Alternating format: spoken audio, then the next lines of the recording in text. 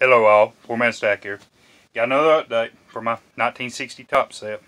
This is my PSA set, and I picked up 24 more from a estate sale off eBay. And these are all near mint 7s, except for one, which is a near mint 6. It's actually the best card of the bunch, but right there, the Bob Turley. So, still 24 pickups, and I had 3 that wouldn't let me do them on the PSA registry because the number's still in somebody else's collection. So I've got to figure out how to get that took out. But other than that, these were all good, and got my set going. I'm pretty happy with it. I'm gonna try to pick up some of these. If I ever find these like this, these averaged around $4.50 a piece.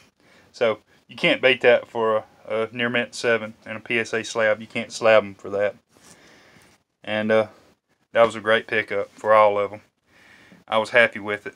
Well, that adds 24 to the set, so I had 39 and 24. So do the math, it's starting to add up.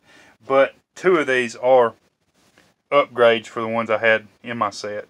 So got a up and down, but still good. It's a great set. I'm happy to have these.